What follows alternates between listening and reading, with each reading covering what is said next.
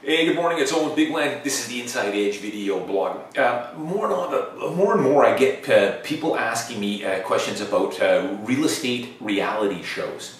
And often when I'm working with clients or I'm out meeting people at open houses, this conversation comes up about these reality shows. And I also get a lot of potential realtors that might call me who are thinking about getting into the real estate business, and I'm more than happy to talk to them for 5 minutes on what the business of being a real estate agent in Vancouver and the commitment and the time and what you can expect.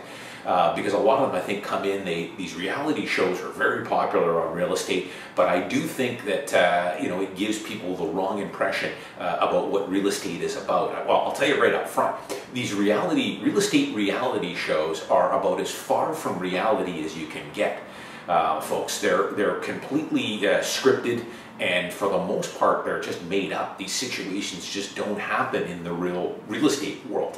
I think a lot, especially when I'm talking to people that call me and are interested in becoming a realtor, I think a lot of them think it looks pretty glamorous on some of these $1 million listing shows, and hey, these guys are driving $100,000 sports cars and wearing fancy suits and nice watches and making six-figure incomes. And yeah, there is a lot of that.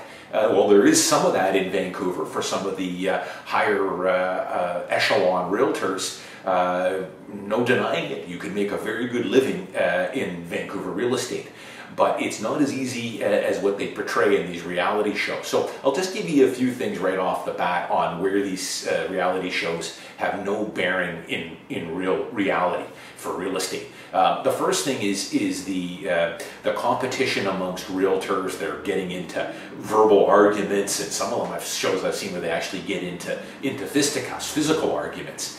That would never happen in the real world of real estate, no matter where it was, whether it was New York or Vancouver. Real estate, the business of real estate and being a realtor is all about cooperation. Cooperation with your other realtors. That was something I learned from my dad when I got into this business a long time ago. You always want to be courteous and do when you're on the listing side. First off, when I'm a realtor, and which most of my business is listing and marketing homes, I'm going to bend over backwards for those realtors to come in, make it as convenient as possible for them to show my listings, and anything they need, whether it's strata documents or inspection or a quick notice on a turnaround on an appraisal, whatever. That's my job, is to be as cooperative as possible. You never want to do anything to get into an argument with another realtor, because realtors will create a mental database. I know I do. When I'm on the buying side and I'm looking for listings for my clients, when I see the realtor's name, a lot of times I've done business with them in the past, or I know of them. Some have got good reputations, some maybe were a little more difficult to work with. So you always want to be as cooperative as possible with your fellow realtors. That's my bread and butter as a listing realtor. As I say, I want to do everything I can to make it as easy as possible for these other realtors to work with me and bring me some offers. And the reality shows, of course, are the opposite of that. It's these bitter rivalries and petty arguments that they get into. You would never have that in the real world. The other thing is negotiating. Oftentimes on these reality shows, they'll go back and forth, they'll negotiate on the phone or in person, verbally. And again, that is not the way it's done in the real world. Verbal offers and verbal counter offers do not mean anything. They're not worth anything. They have to be in writing. So yes, you can do some tinkering verbally in between counter and counter offer situations, but everything has to be in writing.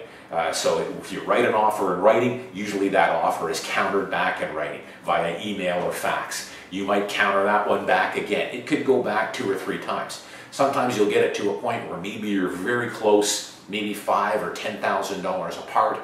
Then you may call up that other realtor and get a feeler for it verbally and say, listen, how about we meet in the middle? If I counter it back somewhere in the middle, will your seller accept? Yes, no, and we'll go from there. But it has to be in writing.